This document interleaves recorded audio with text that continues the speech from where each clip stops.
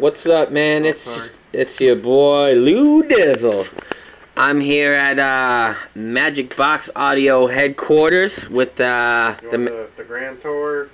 Yeah, might as well. Shoot. Trying to make my garage look bigger than it is. Well, the thing is, we usually don't film in dude's garage because he's got like the Smithsonian of car audio, so we kind of don't want to advertise all that. But this is the headquarters, man. Dude does mad work in our area. He's just constantly busy for the Fort Myers area. Definitely the preferred choice for box builders. So dropping off my Audio Technics Tropo 10s today. Nice Tropos. Yeah, look at that, man. I did the unboxing video and it shows the direct leads. I mean, for an entry-level sub, I really don't think these can be beat, especially for the price. I mean, they're a really good price. I think you'll be surprised by what I get out of them.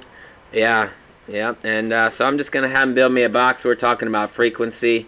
I like my low-lows, but at the same time, they are entry-level subs, so hopefully we can get the tuning around 30, 32, something like that, just so it'll still play the low notes. But I mean, if you want some low-lows, we could do a fourth-order seawall. Yeah, right? That'd be something crazy, but... Tune at 30. Well, this is just temporary, though, for now, just to have some bass. Coleman really looked out for me, because I just, especially after Spring Break Nationals, I don't have the money to buy anything, so... Yeah, we're just going to do a simple Magic Box prefab. Yeah, which that's a prefab with birch and roundover, and probably an arrow. Ports, arrow, yeah. So, my take on a prefab. Yeah, I mean, you know, the better prefabs, it's nice when you can buy something that'll fit a lot of subs, but it's not tuned stupid high with 16 gauge speaker wire and a big old slot port. Poop. So, well, I'm just going to show you guys a couple of the pieces of art that are around this. Let me turn this thing right side up here. This is going to be a box for Forest, Sundown, SA8 B2s, which are just chilling right there.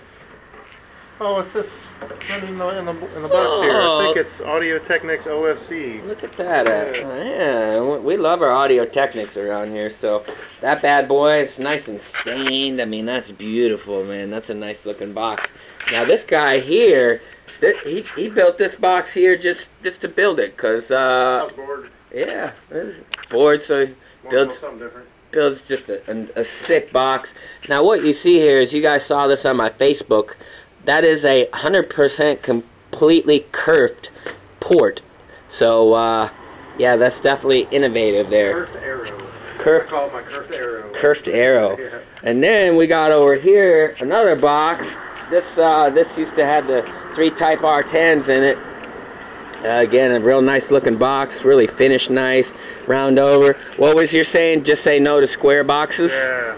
Yeah, I think we'll probably end up coining that term for say no to square. Say no to square. And then also we got another one over here on the floor, and this is a work in progress here. This was the one I had the Audio Technics Stratos doing the 148.9 legal, and then I had the Sundown SA10s doing the 149. Nice. And that looks like, what, about 2.5 cubes there? It's right at 3 cubes. Oh, is it? Yeah. The Rockford's not too efficient. They don't really like that small of an enclosure. Yeah. They still play the lows decently, but this is what it is. Yeah. So we got the mad scientist here dropping the subs off.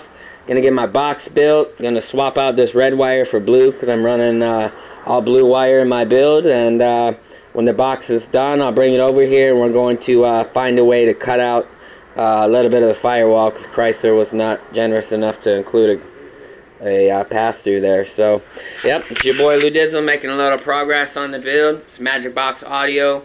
Check them out on Facebook if you're local to Fort Myers, Naples, anything like that.